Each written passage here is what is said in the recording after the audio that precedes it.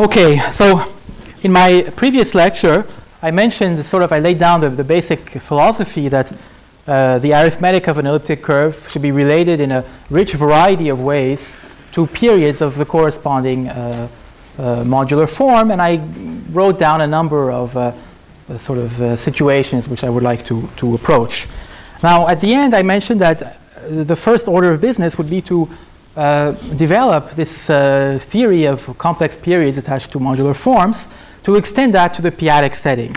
And so we have the usual complex analytic uniformization, if we want, of the complex points of E by as a quotient of H modulo gamma naught of n, coming from the modular parametrization that was explained in Bass-Edixhoven's lecture last week. And what we want to do is develop a p-adic analog where we consider the quotient of the p-adic upper half plane that I explained last time, modulo certain groups gamma, and we try to define certain modular parametrizations of the set of p-adic points on the elliptic curve. Of course, I'll be making precise later what exactly is this group gamma. In fact, it's better to think about in this context, think of the degree zero divisors on this p-adic analytic quotient. So what I want to do now, of course, I need to begin with some analytic preliminaries. To define cusp forms of weight 2 on H mod gamma naught of n, one defines these, of course, as being holomorphic functions on H, satisfying certain transformation properties. So the first question is, what is the analog of holomorphic functions on a p-adic space like HP? Okay, so that, it turns out, that the counterpart of this notion is what is called rigid analytic functions. So, and of course, the theory of rigid analytic functions is not so widely known as is the theory of holomorphic functions. And so I'd like to begin by giving a well, for some people a review, for others not, of what the basics that I'll be needing of the theory of rigid analysis.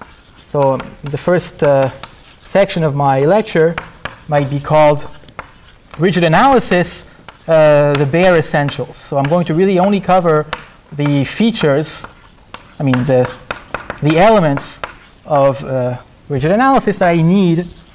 So it's going to be a very utilitarian approach, just what I need to develop the theory of p-adic periods attached to elliptic curves. Okay, so well, for holomorphic functions, we say that a function is holomorphic if on every in a neighborhood of every point, for every sufficiently small disk around every point, this function has a nice expression as a power series. And once we made that definition, we realized that this notion of holomorphic on a connected domain is very rigid in the sense that a holomorphic function is completely determined by its expansion in a neighborhood, no matter how small, of a single point. Now, in rigid analysis, naively, you would think that the analog of an open disk would be an open p-adic disk. So, but as we know, in the p-adic topology, those sets are not so well behaved. Two p-adic disks are either completely disjoint or one is contained in the other. So it's not reasonable to expect that one would have any nice principle of analytic continuation if we define a function, if we define a notion of p-adic holomorphic function in terms of its behavior on such simple sets. So the first thing to do is to, and these were all ideas that were introduced by Tate and Mumford, is to define an analytic structure on HP, and in which the basic sets are not any more open disks, but things which are a little bit more complicated and which are called aphenoids, and those are the things I want to describe now. So the type of subsets of HP which play the role of open disks in the theory of rigid analysis are so-called aphenoids. I'm going to begin by giving you a simple example, a sort of prototype of what an aphenoid is. So we know that because P1 is a projective variety, if you want, there's a natural reduction map from the set of points on P1 with coordinates in CP to the points in P1 with coordinates in FP bar, simply gotten by taking the coordinates and reducing them modulo a maximal ideal in the ring of integers of CP. Under this reduction map, which I'll call red, of course, the points in P1, QP are mapped to P1, FP, this finite subset of P1, FP bar. So one nice subset, which I'm going to call A0, that's going to be my first example of an aphanoid, is the set of all tau in P1 CP such that the reduction of tau does not belong to P1 of FP.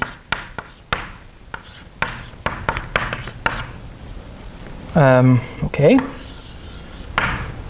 And of course, this A0, you'll observe, is a nice subset of the p-adic upper half plane, since I've removed all, I've basically taken, here I'll draw you a picture of this basic aphanoid A0, at least in the case where p equals 2. So it's really obtained by taking P1 of CP and excising from that P1 CP, P plus 1 open disks, open p-adic disks, centered at the various residue classes of P1 of FP. So in the case p equals 2, I would have a 0 here, 1 there, and infinity somewhere out here. And my aphanoid A0 would be this region here, which I'm shading. Now, it's convenient to somewhat thicken this aphanoid by adding to it certain open annuli, which are still subsets of HP, and which are defined. So here I'm going to give you, again, just a basic example to begin. So I'm going to define WT to be the set of all taus such that the p-adic absolute value of t minus tau is strictly between 1 and 1 over p. So I take, of course, here the normalized absolute value for which the absolute value of p is 1 over p. Now, this is for t going from 0, 1 up to p minus 1. And I'll define the annulus W infinity to be the set of tau such that the absolute value of tau is between 1 and p. So you can think of these as open annuli with the residue classes 0, 1 up to p minus 1 in the center, and this is being an annulus with infinity somehow in the center. So let me illustrate this on the picture. So here is A0, and here is the annulus W0. Okay, here is W1, and here and the W infinity would be some kind of region like that. Okay, my picture is not so great, but so this is sort of the general appearance of the aphanoid and its annuli, and its sort of associated annuli. So these, of course, are all sort of adjacent, if you want, to this basic aphanoid. Now, these sets, this A0 and this annulus, are going to be sort of the basic building blocks for a covering of HP. And you know that these are all, of course, contained in HP. They're all subsets of the p-adic upper half plane. And we're going to somehow cover the p-adic upper half plane by translating to these basic sets and define the rigid analytic structure in terms of the restriction of the function to these sets. So to define the covering in a more general setting and to define more general aphanoids, it's going to be useful actually to try to get a kind of combinatorial picture of how this basic set and its various translates by the action of PSL2QP intersect. We would like to get some kind of combinatorial view of this. So for this, I introduce the tree. There's a combinatorial object. It's called the tree of PGL2QP. And I'll call this script TP. So what it is, well, it's a graph. It's a tree. I mean, so the vertices of this tree are indexed by homotopy classes of ZP lattices in the QP squared. So the vertices are just ZP lattices in QP squared, modulo the modulo homotopes, modulo the dilations by QP star. And I have to tell you, of course, when two vertices are connected by an edge in this graph, in this tree. And we say that two vertices are connected by an edge. So the edges consist of, well, so let me just say that two vertices, so two vertices V1 and V2 are adjacent if they're represented by lattices. So V1 corresponds to a homotopy class of lattices lambda 1 and V2 to a homotopy classes of lattices lambda 2. If I say I connect them by an edge, precisely if I can choose representatives for these homotopy classes of lattices in such a way that one lattice is contained in the other with index p. So if I can choose these so that lambda 1 is contained in lambda 2, is contained in p, sorry, lambda 2 is contained in lambda 1, is contained in p lambda 1, like that, where all these inclusions are strict inclusions. Okay? So that gives us the adjacency relation on the tree. Now, in the same way that we have a standard aphanoid, A0, sort of distinguished, an aphanoid which has been distinguished by our choice of coordinate on P1CP, so to speak, we have a distinguished vertex on this tree, which I'll call V0, which corresponds to the homotopy class of the standard ZP lattice, ZP squared in QP squared. So this I'll call the standard vertex on this tree of PGL2QP. So standard vertex. And, well, the edges, there are exactly p plus 1 edges which emanate from this vertex, which correspond to the sublattices of index p in ZP squared. But, of course, those sublattices are in natural bijection with the lines in Fp squared. Of course, you can see that by reducing modulo p, which is canonically identified with P1 of Fp. So I'll call, so the edges containing V0 are in natural bijection. I emphasize that the bijection here is completely natural with P1 of Fp. And so I'll label these edges E0, E1, E infinity. Okay, so you'll note that in this, I have here annuli which are indexed by the same index set, P1 of Fp, as are these basic edges coming out of this standard vertex. So now I can define what is often called the what is called the reduction map from HP to the tree TP. So the reduction, so maybe I should, this is more like a lemma / definition. So there is a unique map, which I'll call R, from HP to T, to TP, with the property, or maybe I should say a bit more about this tree. I mean, the way I'm going to be dealing with this tree is in a very kind of naive, down-to-earth way. I just think of the tree as being a purely combinatorial object consisting of a collection. So T is going to be, or TP is going to be T0 union T1, where T0 is the collection of vertices, namely homotopy classes of ZP lattices, and T1 is the collection of edges, and that's it.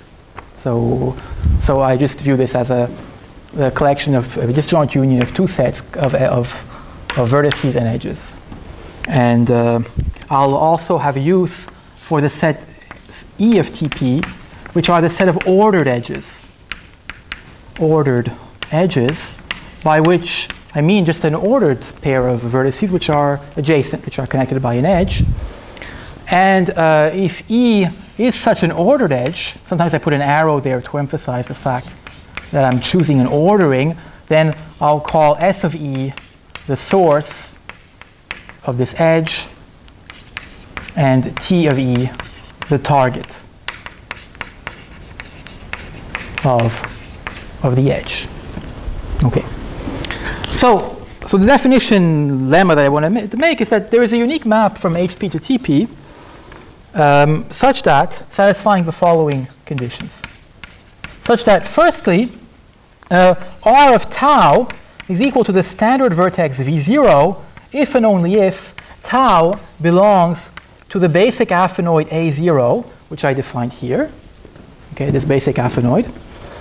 And R of tau is equal to the edge EJ. I have these edges which are indexed by P1 of Fp, if and only if tau belongs to the annulus Wj. And then finally, the third property I need to completely determine this map R is that this map is equivariant under the action of PSL2QP. So I should, of course, note that PSL2QP acts naturally on HP by Mobius transformations, and it also acts naturally on the tree, of course, by its action on lattices, by its action on QP squared. Okay? So I'm going to, the third property is that R of gamma tau is equal to R of tau for all gamma in PSL2. Maybe, no, sorry, PGL2QP.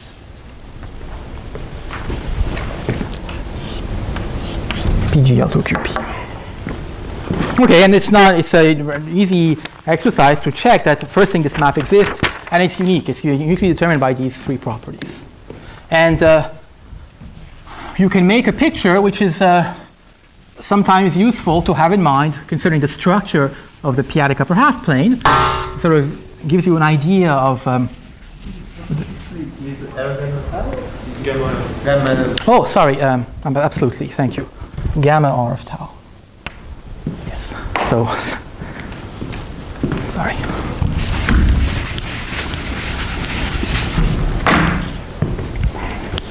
Okay, so, yeah, so we can make a picture if you want. If you, again, for p equals 2.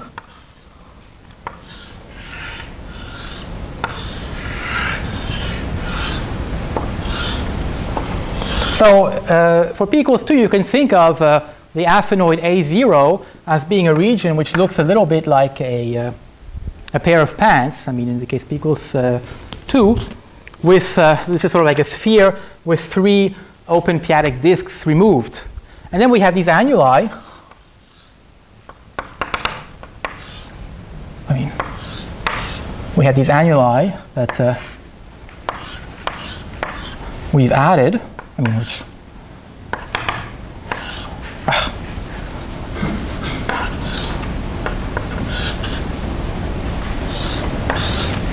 something like that, and this picture maps under R to the vertex of the tree of PGL2QP and the edges.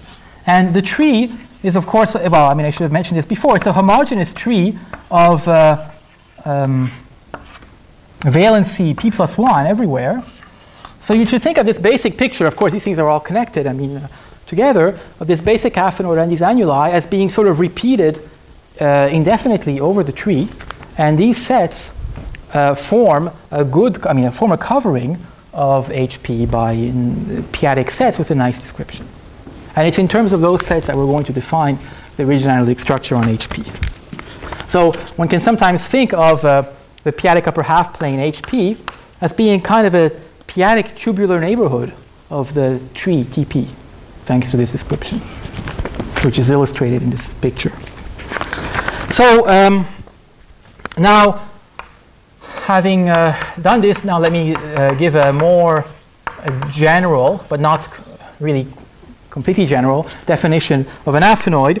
I'm going to let E now. So if E is an edge of the tree T, I'm going to let the closed edge corresponding to E be the set consisting of E together with its source and target. So it's a set which contains one edge and 2 vertices. And the open edge attached to E is going to be the singleton consisting only of the edge E. And then we can define the aphanoid A sub E to be the inverse image under the reduction map of the closed edge attached to E.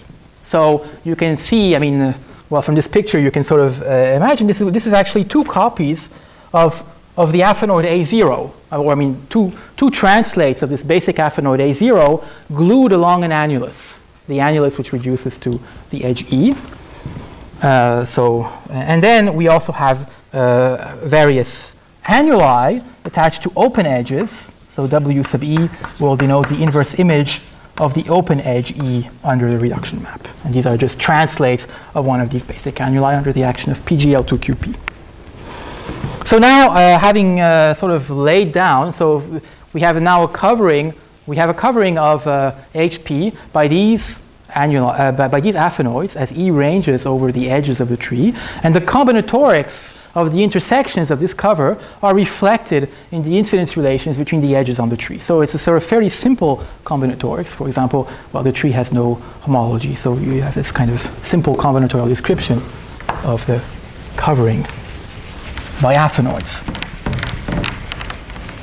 So now, let me define what is a rigid analytic function on HP.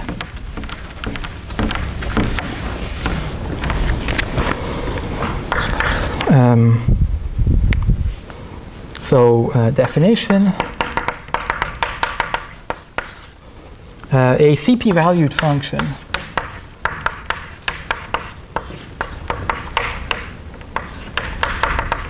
on HP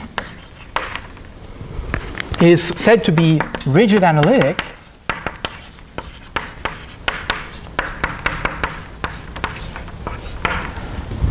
if for all edges E in the set of edges of the tree, the restriction of F to the aphanoid A sub E is a uniform limit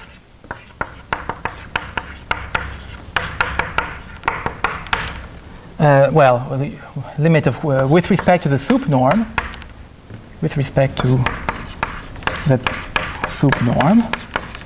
of rational functions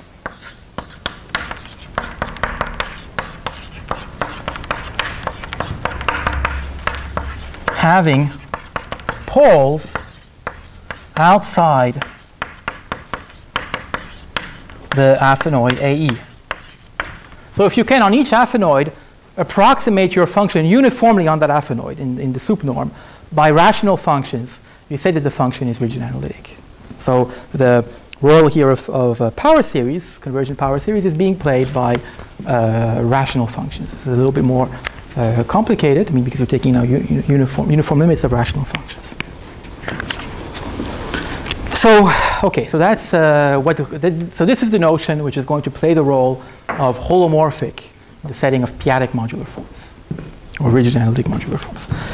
Now I'm in shape to define modular forms of weight k, I mean, on HP. Well, for modular forms, you want to look typically at rigid analytic functions on HP, which satisfy suitable transformation properties under a suitable discrete subgroup of SL2QP. So I'm going to fix now, we choose a group gamma in SL2QP, and I'm going to assume that gamma is a discrete subgroup of SL2QP, and that the quotient of HP by gamma is compact. So assume that HP mod gamma is compact in the p-adic topology, which implies that the tree, the tree modulo, the quotient of the tree by the group gamma is a finite graph.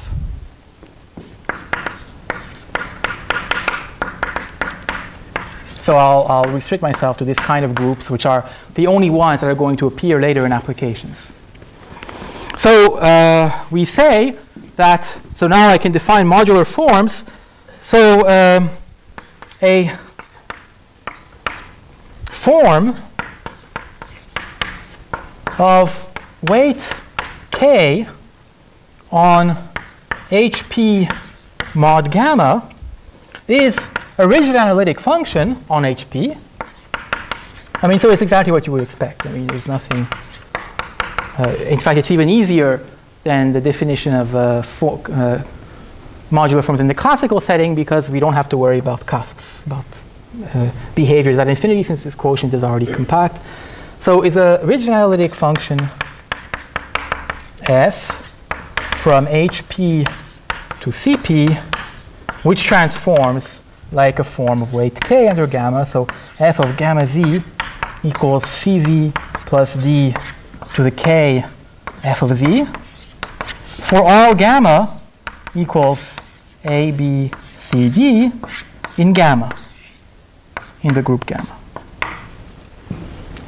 So we only care, well, okay, so this is the general notion of a form of weight k on HP mod gamma.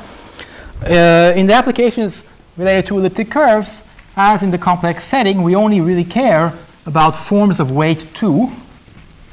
Those are the ones that are going to correspond to elliptic curves. So I'm going to just note, so forms of weight 2.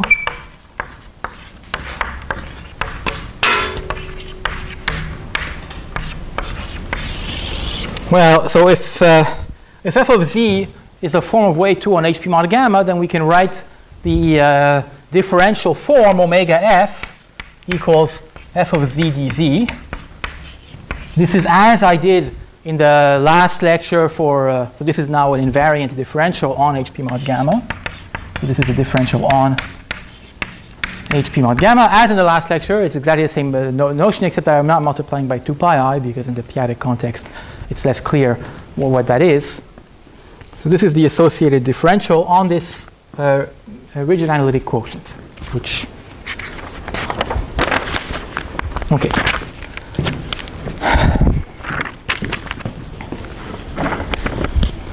So, well, in my first lecture, I promised you that I wanted to talk about periods attached to such objects. And in order to do that, I have to have some notion of my periods that I presented, like modular symbols, Shintani cycles, and so on, of the first lecture, were defined by taking complex line integrals of the differential form attached to f. So I have to say something about what is the notion of p-adic line integral in the p-adic setting. So in order to do that, I first want to give you a kind of more concrete description of forms of weight 2. So actually, I'll denote by S2 of HP mod gamma the space of forms of weight 2 on HP mod gamma. So that's now I want to try to give you a concrete description of that. So for that, I'm going to need the notion that was already introduced in this morning's lecture by Colmez of a p-adic measure. So it's going to be actually it's exactly the same notion as the one he introduced. So a p-adic measure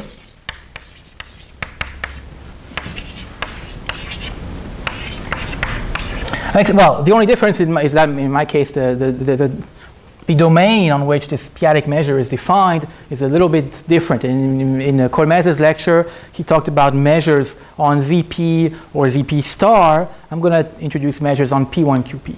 Aside from that, it's the same thing. So a p-adic measure on P1 QP is a finitely additive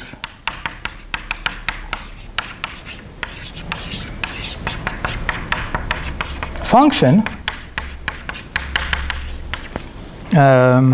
mu from the set of all compact open subsets U of P1 QP to CP, such that well, so it's additive, and so I said that already, I guess, yeah. And I have to introduce a boundedness condition, a p-adic boundedness condition on the measure that there exists, so such that, I need two things actually. The first condition did not appear in Colmez's presentation, but it's going to be very important for me. I need to require, this is a condition which appears a bit surprising at first sight, that the total measure of P1QP, the measure of the total space, should be 0. Of course, we're not talking about positive measures here, so this is not a problem. I mean, we can still have interesting objects with this property. And the second condition is that there exists a constant C, an absolute constant, such that the p-adic absolute value of U is bounded, of course, p-adically, this is the p-adic norm, by this constant for all compact open U in P1QP.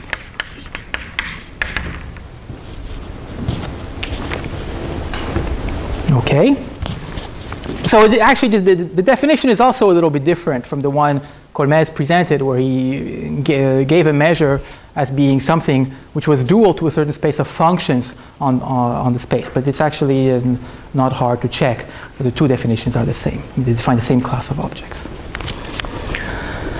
So I can talk about integration against this measure in the sense of Colmez's lecture today. So this is not yet the p-adic line integrals, which we're going to be introduced shortly. This is just integration of a measure.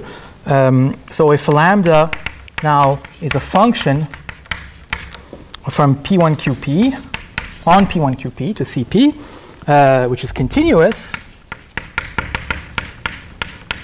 then we define the integral on P1QP of lambda of t d mu of t to be the obvious thing. I mean, we can work with Riemann sums if you want. We take the limit over finer and finer covers C equals U alpha, where the union of the disjoint union of the U alphas is P1QP of lambda of the sum over these alphas of lambda of T alpha mu of U alpha, where T alpha is any sample point in U alpha. So this is just the Riemann's definition of the integral, and it shows how a measure, in my sense, gives rise to a linear function on the space of continuous functions on P1QP, and that's what makes the bridge with Colmez's definition. So okay, if you have such a gadget, we can integrate it against any continuous function on P1QP. That's what I'll be needing. Now, it turns out that, yeah, I should have said, of course, that the limit here is taken over these covers, which are getting finer and finer, smaller and smaller radius, say. So there's an intimate connection between p-adic measures on P1QP and rigid analytic modular forms of weight 2 on HP. More precisely, let's see. From measures, I'm going to now explain to you how we can associate a cusp form to a measure on P1QP. So from measures to forms in S2 of HP mod gamma, and this is going to give us a concrete description of forms of weight 2 on HP mod gamma, which is going to be very useful in various calculations. So this is well, in this case it's a lemma. I mean, there's a general theorem of Teitelbaum, which is much more general than what I'm writing down now, and which would certainly deserve to be called a theorem. But in the case of weight 2 that I'm interested in, this is actually very elementary and can be proved really without much effort. So the dilemma is this: suppose that mu is a gamma invariant measure on P1QP. So, I mean, by gamma invariant, of course, I mean the obvious thing, that mu of gamma u equals mu of u for all u and all gamma in gamma. So suppose this, then we can associate to this the following function on HP. I define f sub mu of z, where z is a variable in HP, to be the integral over P1QP of d mu of t over t minus z. So this is now a function of the variable z, and the claim is that this belongs to the space of forms of weight 2 on HP mod gamma. Okay, and if you stare at this lemma, I mean, you basically, it's not hard to prove. You can see that this is a rigid analytic as a function of z by its very definition, by the very definition of the integral on P1QP in terms of Riemann sums. You can see how this expression gives an approximation of f mu of z on any affinoid as a limit of rational functions, all of whose poles are contained in P1QP, therefore certainly outside any affinoid. And the fact that this expression, or rather f mu of z dz, is invariant under gamma follows by a direct calculation. In this direct calculation, one makes crucial use of the fact that the measure of P1QP is equal to 0. That's one place where I'm using that assumption. So this is a fun exercise to check that you really have caught all my definitions. So there's also a way of going in the other direction. So if you have now a gamma invariant measure, you know how to produce a cusp form of weight 2, a modular form of weight 2 on HP mod gamma. We can also reverse the process, so from forms to measures.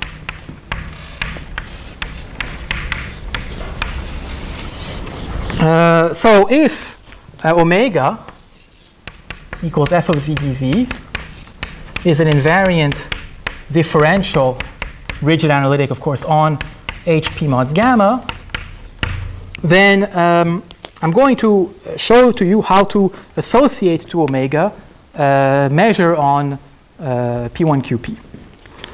So I do that by connecting the tree TP with compact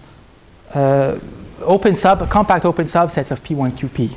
So if E is an edge belongs to the space set of edges of the tree, I can define T sub E to be a subtree, to be the largest, connected subtree of TP, which contains E and no other edge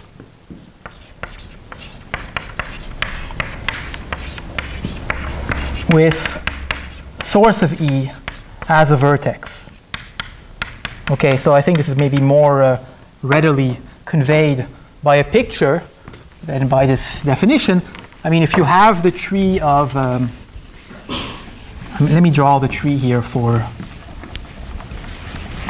the case where P equals 2. So the tree then is if P equals 2, it's a homogeneous tree of valency 3, so it looks something like that.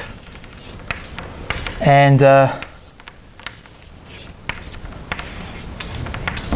if I have an edge, so if this edge E, this ordered edge, then I look at the subtree which contains source of E as sort of a root vertex and all the edges which emanate from that in this direction. So this would be this kind of thing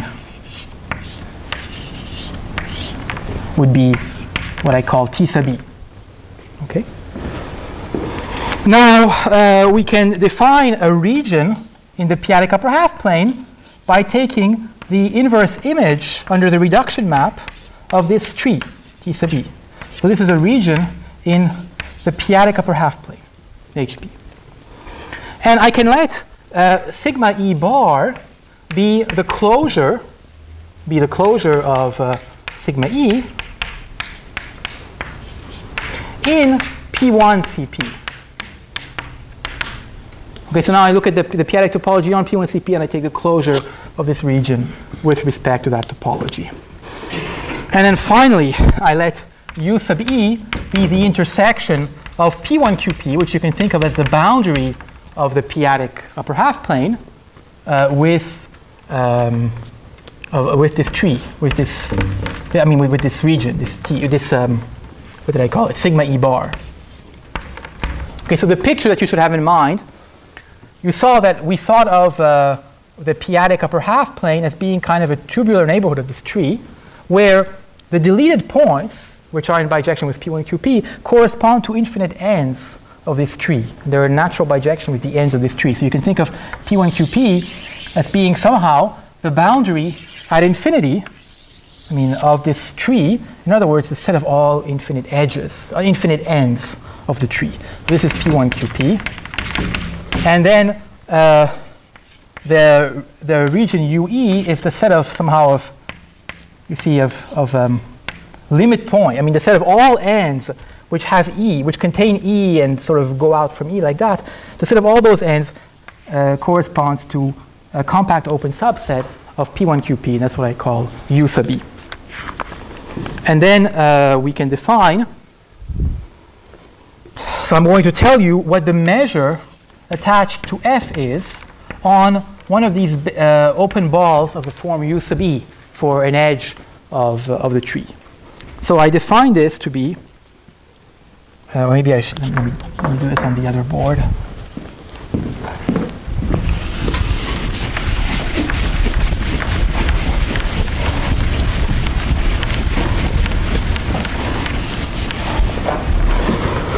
So let's see. So definition, I take mu f of the set UE to be the limit as j goes to infinity of the sum. I'll tell you what. Okay. So the sum over all x in sigma e bar of the residue at x of fj of z dz, where fj of z dz is a sequence of rational differentials. These are rational forms which converge to f uniformly on the aphenoid a sub e. So I approximate f by rational functions. For that, of course, I have a notion of residues, and of course, since these are rational functions, they have finitely many residues. And I take the sum of the residues only at those points which belong to a sigma e bar, in other words, to the region in HP, or rather the closure of the region in HP, which maps to this subtree under the reduction map. And the residue theorem, the p-adic residue theorem, that all residues of a the residue theorem for rational functions essentially implies that that this corresponding mu f is indeed a measure, satisfies the distribution relation implicit in the definition of a measure, the additivity property. So what Schneider proved, but again, this is something which in this context that I'm dealing with is very elementary and can be checked completely explicitly and is a good exercise to work through. You have all the tools you need to work that out. Well, if we take, so mu f is a gamma invariant measure on P1 QP, and if I take the form f attached to mu f as in the previous construction, taking this integral of 1 over z minus t against this measure, I recover f. Okay, so in other words, so this construction of Schneider, in other words, is really the reverse, the inverse map to the construction of Teitelbaum that I gave earlier, which is associated to any measure of form of weight 2 on HP mod gamma. So to summarize my discussion so far, I have shown how region-analytic forms of weight 2 on HP mod gamma are essentially equivalent. There's a sort of very explicit dictionary between those objects and certain gamma invariant measures on P1 QP. So I'll denote by the space of all measures on P1 QP with values in CP. I'll denote by this. And I'll put a gamma here to denote gamma invariant measures. Those things are in, there's an isomorphism of CP vector spaces with the space of forms of weight 2 on HP mod gamma, which in this direction is gotten by taking the measure, integrating against 1 over z minus t, and in that direction is gotten by taking a form and extracting its p-adic residues around various aphenoids. And moreover, it emerges from the discussion I gave here, I mean, how you define the measure. You can see that, of course, to describe a mu, I would have to tell you what mu of u is for every compact open set. But the compact opens of P1, Qp are finite unions of sets of the form u sub e. So really, I've described my measure completely when I've told you what is mu of u sub e for every edge of the tree. And so in other words, it's encoded by a function on the edges of the tree with the property that if you take the function on adjacent edges, that sums to 0 and so on and so forth. You have this sort of additivity property. So this space of measures by a completely sort of elementary description is in bijection, with the gamma invariant functions C from the space of oriented edges of TP to CP, which are harmonic. So the usual terminology for these functions is that they're harmonic. And what that means is simply that the sum over all the edges, all the ordered edges having a certain source, a fixed source v of f of C of E is equal to 0. And that C of E bar is equal to minus C of E, where by E bar I mean the same edge but with the source and target interchanged, so with the orientation changed. So a function having these two properties, a function on the edges of the tree having these two properties, is called a harmonic function on the tree. And these harmonic functions are nothing else. I mean, they're in direct bijection with the set of measures. Gamma invariant, of course. Harmonic functions are just correspond to measures on P1, Qp, which are gamma invariant. So we have these three objects which are intimately connected to each other.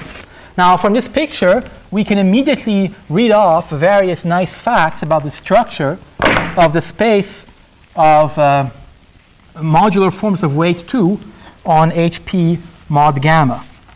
Okay? Namely, we have finite dimensionality.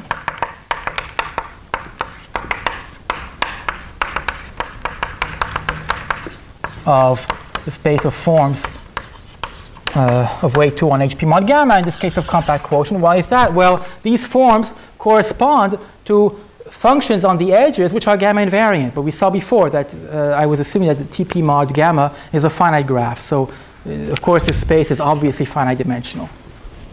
Okay, so because T mod gamma, or TP mod gamma, is finite. Another thing which is nice and which I'm going to have use for later is a natural integral structure on S2 HP mod gamma. So I can define S2 upper Z of HP mod gamma to be the set of forms such that the associated measure, or maybe perhaps even better, the associated gamma invariant harmonic function is actually Z valued and not just ZP valued. So this is just the set of all F such that this function, which I called C, maybe I should call it C sub F of E, belongs to Z for all E. So in other words, these are the functions whose p-adic residues are not just p-adic integral, or but actually integral, really belong to Z. And this is a useful integral structure on the space of forms on HP mod gamma. Now I get to the last topic actually of today's lecture, which is how to define the p-adic line integrals attached to rigid analytic differentials on HP mod gamma. Well, it's obvious what the general idea should be, since we've defined a rigid analytic differential as being a limit, a uniform limit on any aphenoid of rational differentials. We should just understand how to integrate rational differentials and then pass to the limit somehow, and extend by continuity. So, p-adic line integrals.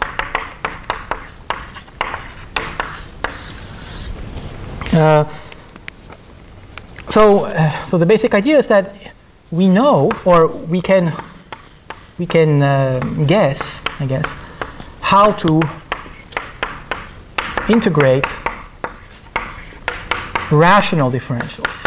Well, for a rational differential, I can break it up into its fractional parts, and I'm reduced to understanding how to integrate.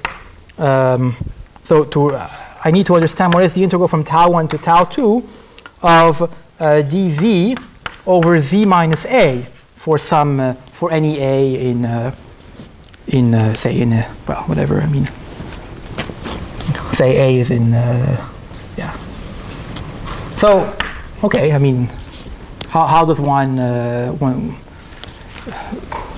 what would be a natural definition of such an integral? Well, you would be tempted to just say that this is the logarithm of tau 2 minus a over tau 1 minus a, which is, of course, here we're in a p-adic setting, so we should take the p-adic logarithm. So here, so we just define this. This is sort of equal by definition.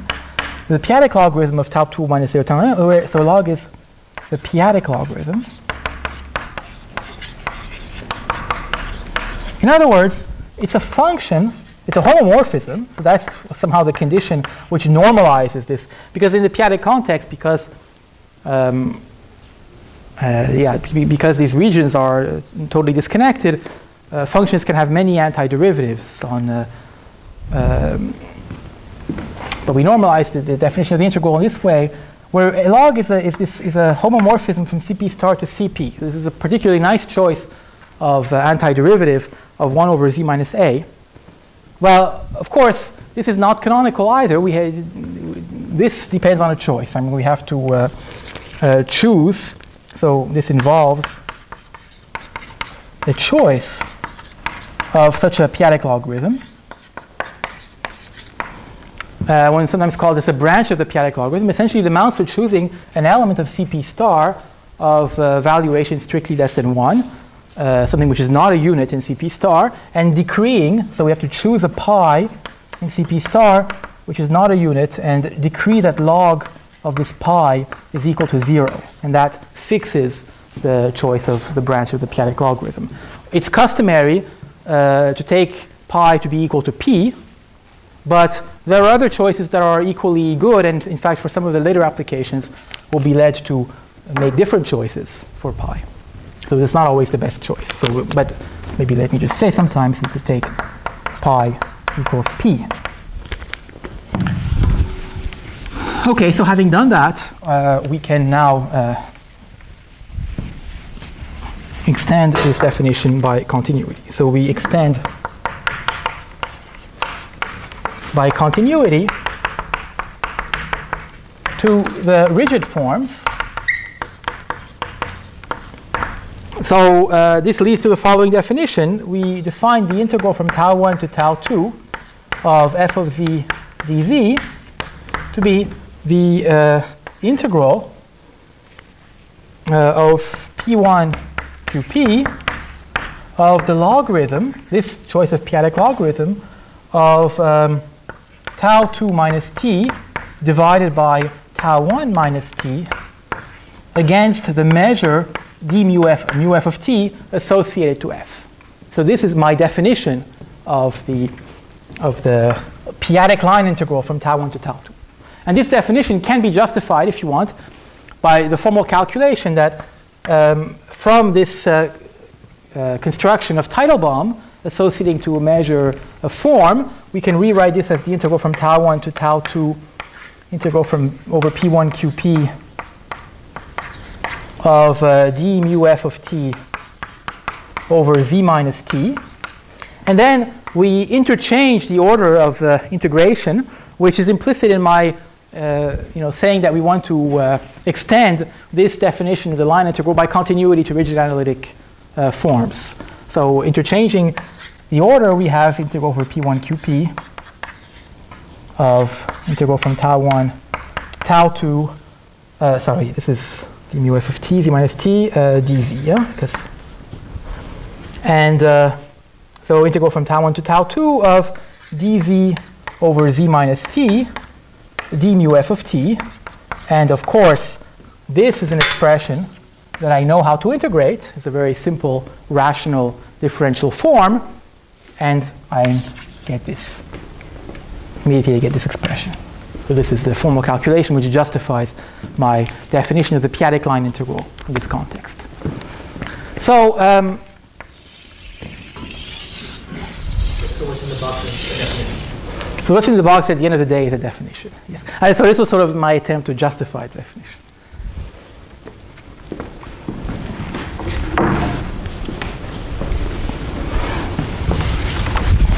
So okay, so that's almost it for today. I just want to make one last comment that in this context where we have a group gamma which acts on HP with compact quotient, as we saw, we had this kind of nice integral structure on the forms on HP mod gamma. And one thing which is not so nice about this p-adic line integral is that it depends on this choice of p-adic logarithm, which makes it not so. So it's tempting to try to formally exponentiate that expression. And that's something that is possible to do, at least in the case where we have a form which belongs to this space which I called S2 of HP mod gamma Z, the space of forms with Z-valued associated measures. So I'm going to now talk about multiplicative integrals.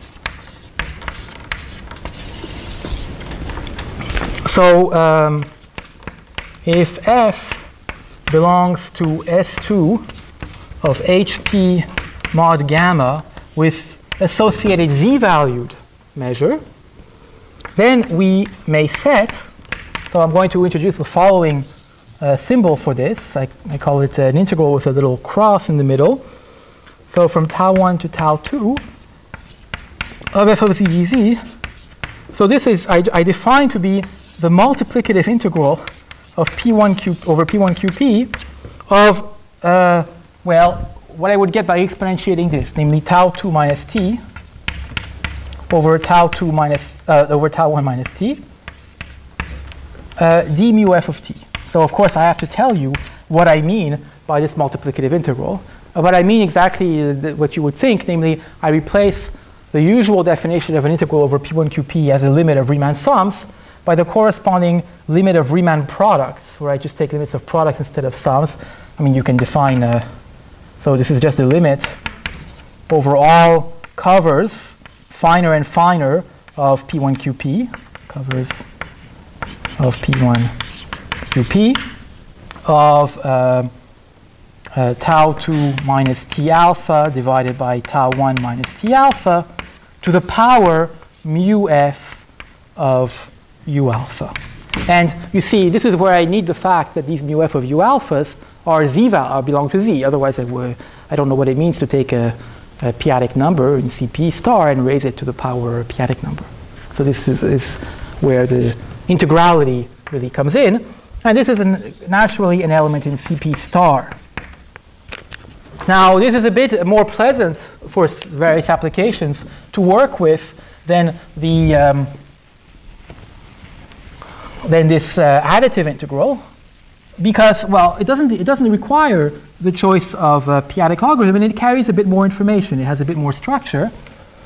In particular, you'll note that it's related in the following way: tau 1 to tau 2.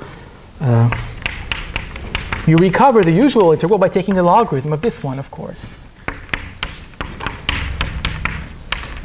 But because the logarithm is not injective, for example, it vanishes on torsion, this expression here is an invariant which is finer and which carries more information.